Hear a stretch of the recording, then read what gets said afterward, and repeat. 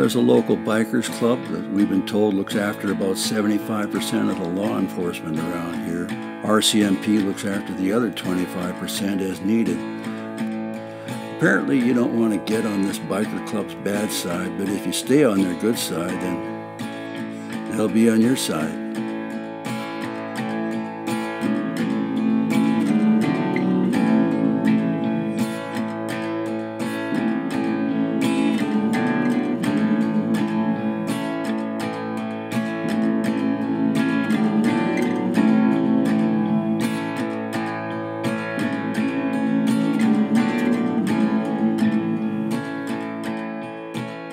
I heard a story about a friend of mine, good friend of mine, known her for many years.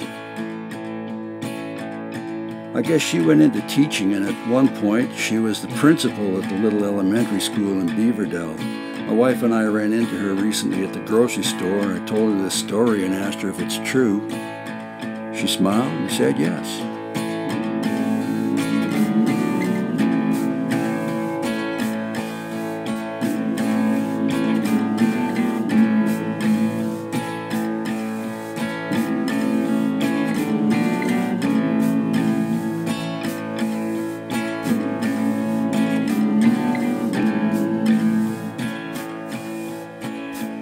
Well, as the story goes, one day after work she was sitting with some friends talking about how she'd like to raise some funds to make some improvements in the children's playground.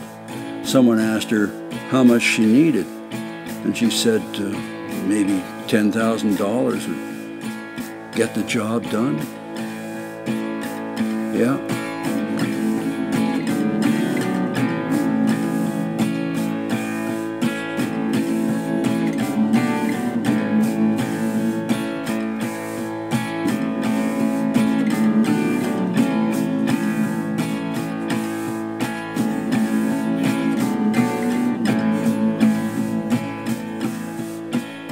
Well, the next day she came to work, and on her desk she found a paper bag containing $10,000 in cash. Well, it was the local bikers, see? Their kids went to that school.